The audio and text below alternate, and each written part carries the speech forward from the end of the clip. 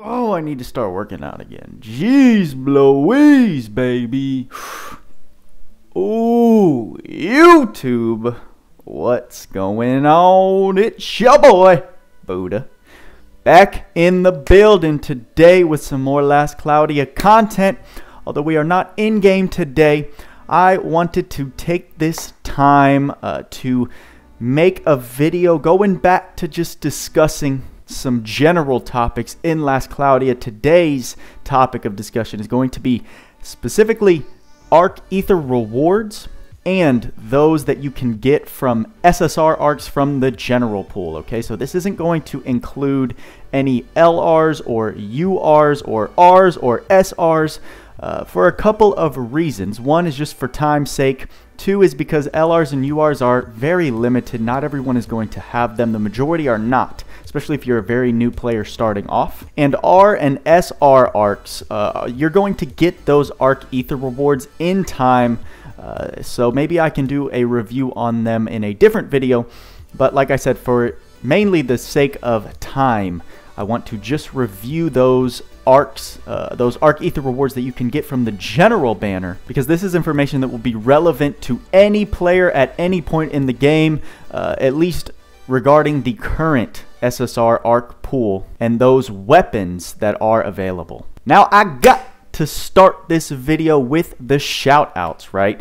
First and foremost, let me just say a huge thank you to Lake. I've talked about him in videos in the past plenty of times. He is the owner and developer for the website that we are using to look at all of the items. There's this amazing filter system. We can see we're going to be focusing on the equipment tab to look at the Arc weapons today. He's continuing to push updates, but just the fact that he's doing this for free, making this incredible resource for us Last Cloudians. You can go to this website and buy him a pull, which is great. I love it. It says buy me a drink. You switch, it says buy me a pull. I have donated to him in the past, and it's he definitely deserves it. So if you've got some spare change and you use this site often, please go show him some love. Couple other shout outs I want to say to my boy Hellfire, who I talk to regularly in the Discord. I was having trouble figuring out an idea for today's video, and he brought up, how about you review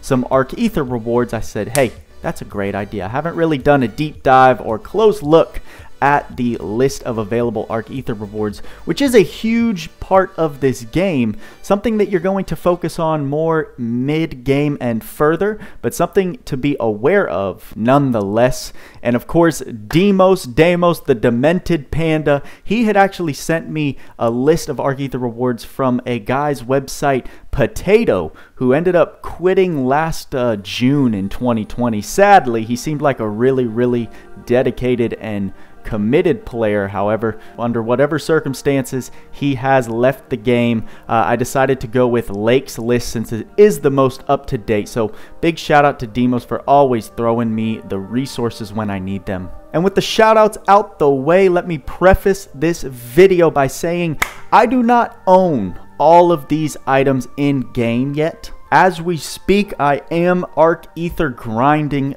Just got myself a couple weapons that I'm very happy to have, but I do not own them. Also, a lot of these opinions that I have on the items are going to be speculation, and y'all already know I am totally open for the criticism or for anything that I'm missing. Shoot it in the comments so I can learn and others watching and reading those comments can learn as well. The point of this review is we're going to be taking a look at these weapons, looking at what they do, maybe talking about situations I've used them in or their best situations potentially, and then deciding on whether it's worth using your Etherion on. And then from there you can kind of prioritize which arcs you have, what your goals are, things like that. First one is the Sword of Kusanagi. It's as basic of a weapon as you can get, and I believe it's from one of the early SSR arcs, Divine Beast Hunter. We can see here it's a neutral type element with 179 strength, flat, nothing else, no special effects. I do like my neutral element weapons because if you did not know, whenever you regular attack, your regular attack adopts the element of whatever weapon you are using. So we'll see other elemental type weapons moving forward. And just know that, let's say you have a weapon that has the thunder element attached to it. If the enemy you are regular attacking resists thunder in any way, your damage will be mitigated. So that's why neutral typings on weapons is typically preferred, because you don't have to worry about any resistances for strategies that involve Goddess Kiss or anything that you need to absorb by a percentage of the damage of your regular attacks you're doing. This is definitely not something I would spend my Etherion on. The next one we're going to look at is Kikwichimonji. Oh, I must have butchered that one. However, let's look at it. It is a neutral type sword, 171 strength boost. It does have an effect plus 50% damage for the first hit in regular attacks, and this you're going to get from the SSR arc Foreign Land Magrona, a great arc because it comes with the skill Sharp Eyes. However, its arc ether reward, I would say, is pretty meh. 171 is not the worst strength boost. It's not the best. Neutral type attacking, like I said, is great, but plus 50% damage for the first hit in regular attacks, that just does not excite me at all. Regular attacks are not the meta. It's all about your physical attacks, aka your skill damage now. So I can't see this being a weapon you want to focus your Etherion on either. Next weapon we're looking at, Cursed Sword Crestbane. This is a sword with the dark element attached to it. You can see that this whole top section is completely blank. That is because it gives you no stat boosts in any area, and it has kind of an interesting / weird effect. Wave start, increase strength by 25%. In parentheses it says plus 168. Yeah, if I switched it to Ray, and you can see it's now adjusted to plus 165. So just know if you're looking on Lake's website, that's what's determining this actual flat number, is whichever character you have selected over here. However, let's get back to it. Increase strength by 25% of base mind, and reduce base mind by 50%. I don't know if that trade-off is worth it. The note below is example, a unit with 1800 base mind will have plus 450 strength, but mind will become 900 for the duration of the battle. That is a steep cost, especially if you're fighting someone who's dishing out magic damage. Warning, decreased mind will cause unit to take more magic damage and heal less HP. You get it from the arc Sword of Corpses, which is a good arc in itself, a good arc for sword users in particular. However, this sword just doesn't excite me too much. I forgot to say in the beginning, we're taking a look at these items. Some of them are able to be enhanced, so I believe this sword in particular can get up to plus 40, which gives it plus 40 strength. But even then, you're getting what? In Ray's case right here, you're getting plus 165, plus it, even at fully enhanced, plus 40, so 205 strength, but you're decreasing your mind by half, which is going to affect, like it says, it's going to affect things like Proud Force, which do a heal amount based on your mind, and that strength boost just does not warrant the sacrifice in mind. In my opinion, maybe there are some workarounds and strategies to make this sword look really good, but as far as I've seen, this is not going to be in any meta type build. So again, another kind of skip, low priority to use your Etherions to get this sword. Brisk Blade Zestina. Now this, I think, is a very, very decent arc ether reward. It comes with the ice attribute, 192 to strength, 30 to defense, and 30 to mind. Its effect when killing an enemy, plus 3 SC to all skills. So very, very good for multi-wave, multi-enemy type stages. And you get it from the arc Icy Guardian, which also is a great arc in itself. I think this arc ether reward makes that arc very useful as well. Although you are attaching the ice element, so like I said, you got to deal with decreased damage from enemies with any type of ice resistance. However, its effect is really nice. The plus 3 SCT when you kill an enemy, it's almost like an attached pose of glory skill to this weapon. It's got a nice 192 strength boost. For weapons, anything hovering around the 200 range, you're looking at some nice stat boosts for sure. And then just a little extra 30 and 30 on the defense stats. I think a very, very good sword. Definitely not your #1 priority to use Etherion, but if you've gotten some of your best Arc Ether rewards already, this would not be a bad grab for a lot of sword type users. Looking at Dark Sickle Marius, it's an axe type weapon. Also with the dark element attached to it and a 199 strength boost, no effect. A decently statted axe, 4 units. It does have the dark attribute attached to it, which can be seen as a hindrance. And with no effects, I would say this is also a very low priority to farm up its ether. You get it from the Arc God of the Dead, which is already a very mid to low tier arc. So yeah, gonna call a low priority getting this Arc Ether reward for sure. Lapis Axe Jilvin, as the name states, is an axe weapon. It does have neutral typing, which I like. 211 to the strength, which is also nice. It has the effect of plus 100% counter damage. I feel like counter is definitely a mechanic that's not utilized very much. I could see it being utilized for tank style units, but with those being totally irrelevant to the meta, I really have zero idea of how this counter damage performs in game. You know, that's something I'd probably test when I've done as much as I want to do and I'm bored, so I'm testing out tanking units. You get it from Terror of the Grana Seas. I think this would be incredible. However, its effect, like I was saying, is almost irrelevant to today's meta, so your real bonuses are just that it has a neutral typing and a 211 style attack, but you can get those benefits elsewhere with some better weapons, as we'll see as we keep moving down. So this is also, I'd say, a lower priority for farming this up or using your Etherion on it. Earthly Javelin Refia is a spear with the earth element, 155 to strength, 85 to intelligence, and 54 to defense. I really like that stat boost combo. It has the effect plus 20% damage for all earth attacks, and you get it from the arc The Final Oath, something I want so bad.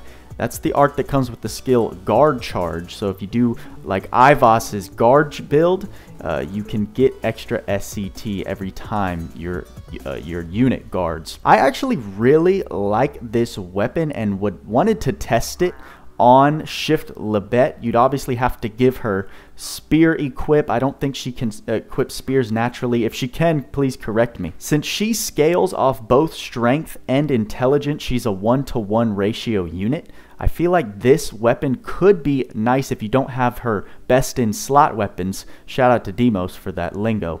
And it gives her plus 20% damage flat for all earth attacks, which is what Libet attacks with. So I just see this being a very, very decent weapon for her and would like to try it out. But like I said, I don't have the Final Oath, and there are definitely other Arc Ether rewards I would prioritize over getting this because it's more of an alternative weapon to use in my head. I'd say this is kind of mid-tier for prioritizing using your Etherion to get it. King Fiend Horns. I've discussed this. I thought it would be great. I still think it is a great weapon for De Grogue in particular, since we just saw the release of her.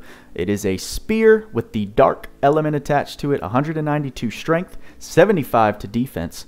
It has the effect physical attacks will activate the following effects: 20% chance to ignore 50% defense and 20% chance to ignore 50% of attribute resistance. This is going to look very good on De Grogue. I feel its effect is pretty potent, not quite as OP as the weapon Trishula that we're going to take a look at later. But again, you got to work with what you got, and if this is if you have the Arc Unchained Beast, you have De Grogue, or you have Sukasa from the Dr. Stone collab, you may want to look into getting this weapon depending on, you know, your prioritizations. I would say this is still kind of a low to mid-tier prioritization when farming for your Arc's Ether reward, but once you get it, I think you can have a lot of fun with it. Next up is Dragoon Spike. It's also a spear, comes with the Thunder element, 200 to health, which is nice, 208 to strength, even better, and 68 to defense. So it does outshine the spear that we just looked at. Its effect plus 10% in SCT when attacking an airborne enemy, plus 10% critical rate for physical attacks. This comes from the Arc Ether reward Rebel Dragoons. Now, an easy comparison, we're looking at these two. If you have both of these arcs and you're debating on which one to prioritize first in getting for your spear user like DeGrogue or Tsukasa, it seems to be a general consensus that Dragoon Spike does take the cake.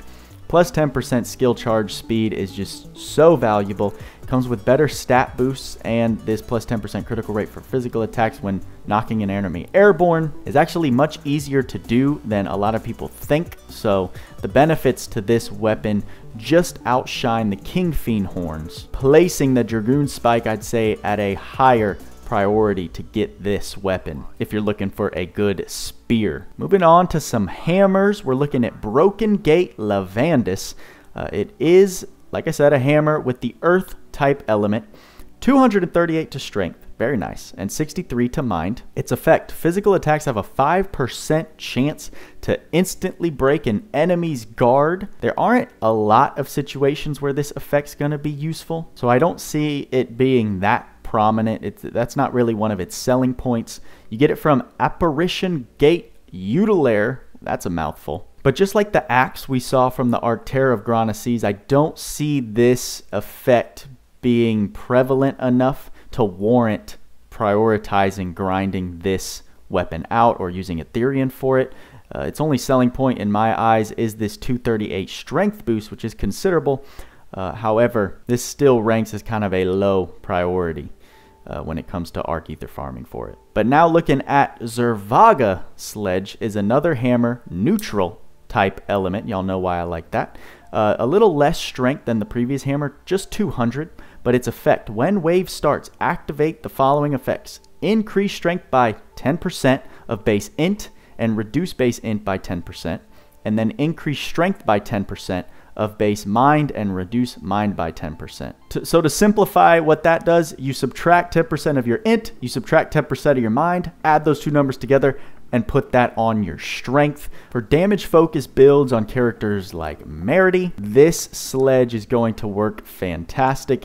I actually did take the time to grind up this Arc Ether reward specifically for Merity, since I took the time to build her out. And when it comes to hammers, if you're looking for a good one, this would probably take the priority, in my opinion. You get it from the Arc Doomdozer, which is a cool arc in itself. Not top tier, but not bad either.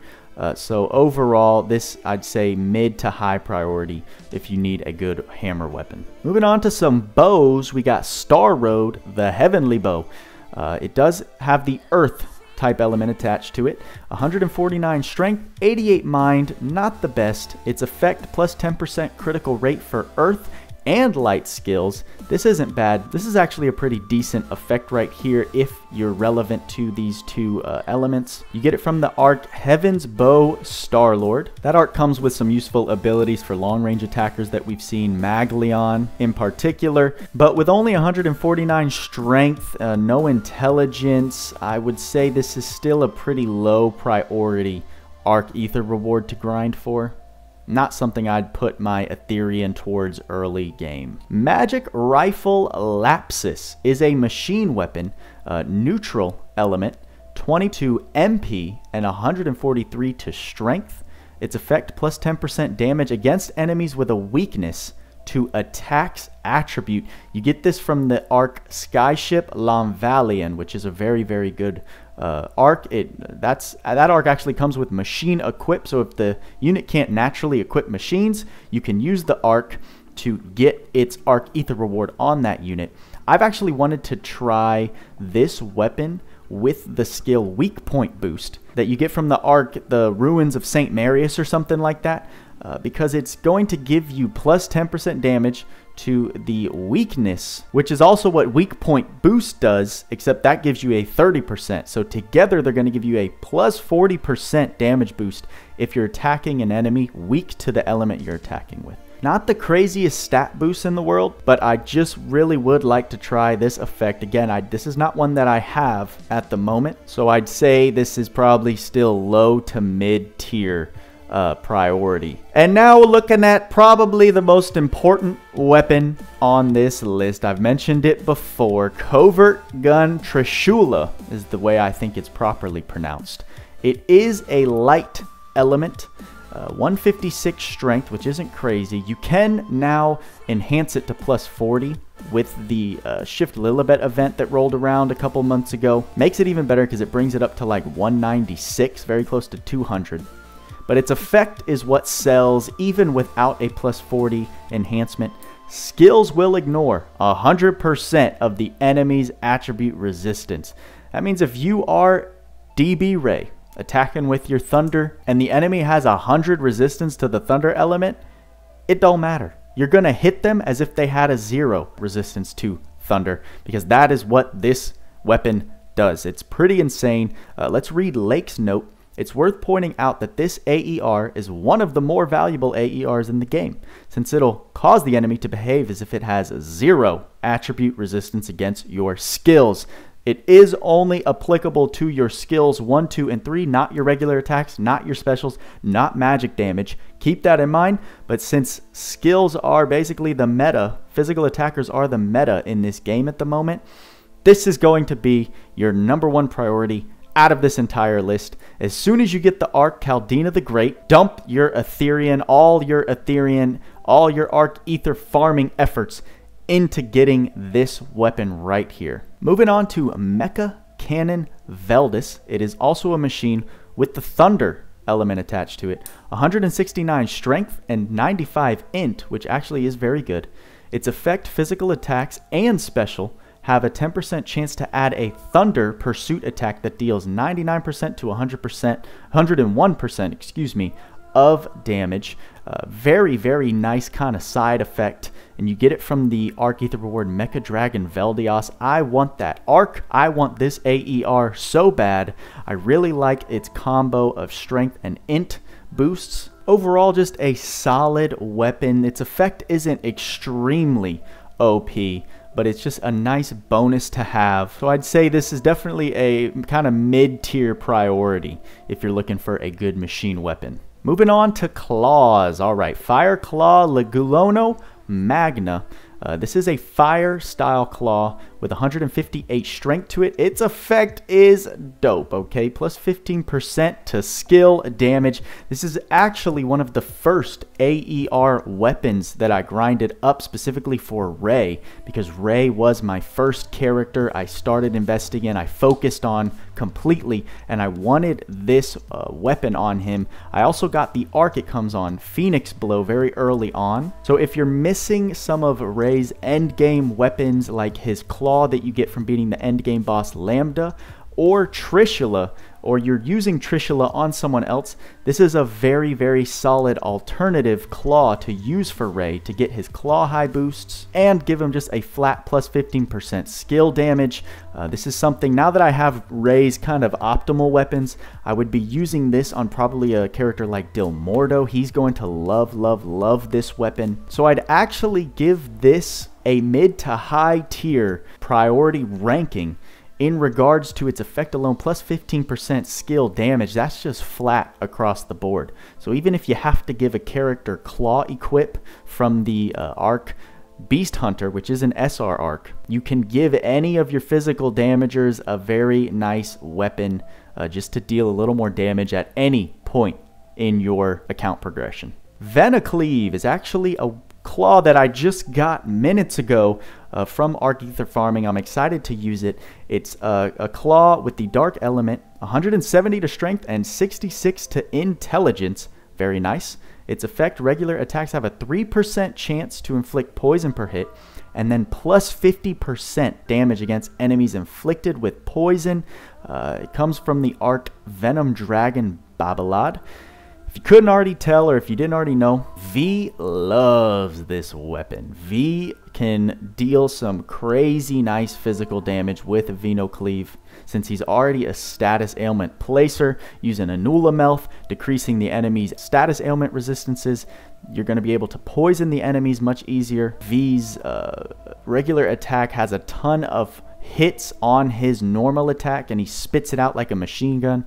So it's just going to help you with skills like Terror Mouth 2. I also wanted to use this on a character like Logia and see how it performed. I even thought about putting this on Gen and trying to do a DPS status ailment build with Gen, which is TBD on if it's really that effective or not. But if you can get the poison ailment on an enemy, you're getting plus 50% damage, which is huge. It's pretty much the only time poison is relevant in this game at the moment. Because of how situational it is, I don't want to give it a very high priority. And because it's pretty niche, I'd still say it's mid-tier. It does have some nice stat boosts to play around with if you're looking to go for a status ailment build on someone. Alright, moving on to staves. Godly Staff Apocalypse. This staff, okay, let's look at it. It comes with the light element, 25 to MP, 71 to strength, 200 to intelligence, and 120 to mind. Some great monstrous stat boosts. Its effect, enable healing magic to deal critical hits. What does that mean? It means that your 2,000 typical healing amount can now crit for, what, let's say 4,000 or whatever critical boost that you're going to be getting. That sounds really good on paper. Let's read the note. Critical heals use the same critical hit rate as physical attacks, which means that if you are using this staff, any crit ups that you have on the character will enable you to crit heal more often than not. Looking at the warning, critical heals are unaffected by critical damage though. Equipping skills like passive advanced aim vitals will not boost the heal amount. That comes from the arc March of the Saints. Here's the thing, when I first read that, I thought, oh man, I'm about to have the most broken healer in the game. She's going to be so OP. I had Spirit Maiden Tyria at the time, and I thought, man, this is just going to make her a healing monster.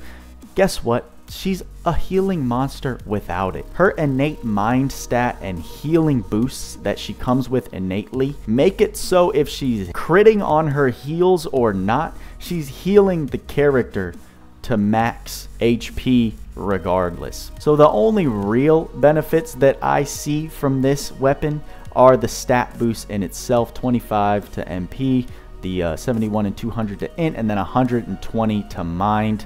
This effect, sadly, is a bit irrelevant for your majority of healers. Now, if you got a character like Gen, I think he likes this staff a lot. If you're not going for a, mind stacking, healing boost build, you're going more DPS, you're using his crit ups, you're using what comes in his kit, this staff actually works on him very nicely because when he does a skill like Glass Record, he doesn't have so much mind built into him that he's healing everyone for max HP.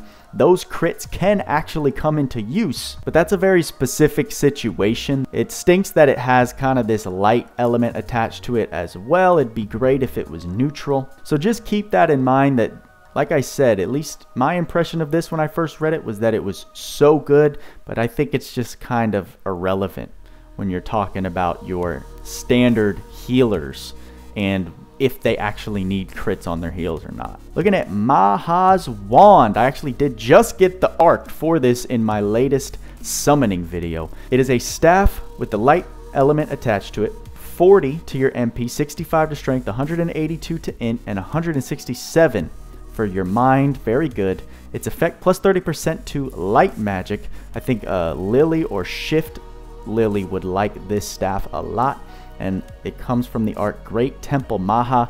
I know this is regarded as one of the best staves for any mage if you're going the spellcaster route. I mean, it does give you really nice boosts, 40 to MP, you got your 182 to int, 167 to mind. Kind of stinks that it is just relevant to light magic, which isn't the most prominent magic in the game currently, but definitely useful if you are focusing on that type of magic damage. I'd say this is definitely a mid to high range priority if you are working on a caster and want to get them a good staff to use. However, I would prioritize getting this staff that we're about to look at, Heaven's Cry.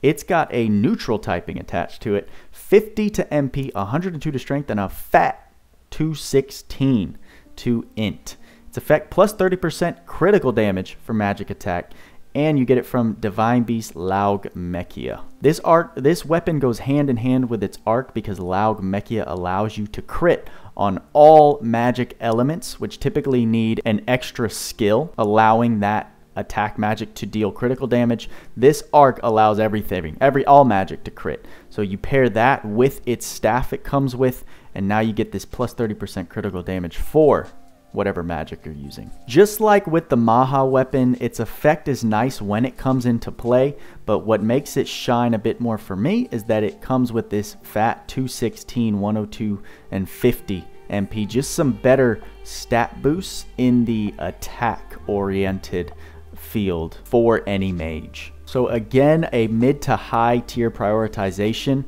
on using Etherion for this, and definitely a tier above Maha's wand. Finally, looking at the last on our list. Man, we're looking at Skyfire Meteor Staff. This is a fire type staff. 42 to MP, 191 to int, and 179 to mind. Very, very nice. Effect plus 30% damage for fire magic, and you get it from Radia's Starry Calamity. This is basically the fire staff. It's the fire version of Maha's wand without any strength boost on it. Not much to say about it. It's a good staff, especially if you're using fire magic. So if you're using a lot of meteor rains, you're going to like this staff. So kind of that same medium, like if you have Radia's Starry Calamity or Maha's wand, it's basically which magic element do you want to increase at that point. But same priority ranking as what I mentioned before. Oh! That was a list. That was a list, ladies and gentlemen. Now, this was a very, very limited list. Keep that in mind. There are definitely LR Arc Ether rewards and UR Arc Ether rewards that far outshine a lot of what we just looked at here, but because of their limited nature, I didn't want to include this in this list. Maybe I'll do one in the future just to keep these kinds of reviews focused and narrow so we don't have 2-hour-long videos of me going over everything at the same time. But I did want to look through this list for you guys as well as myself just to see the description, see any extra notes that Lake had added, and analyze what we can get from the Arc Ether rewards in the general pool from arcs you can pull at any point in time in the game, because there are definitely some gems. If you take anything away from this video, you get Caldina the Great, you use all your Etherion to get Trishula, okay? What did y'all think? Are there any weapons that I maybe underestimated or undervalued?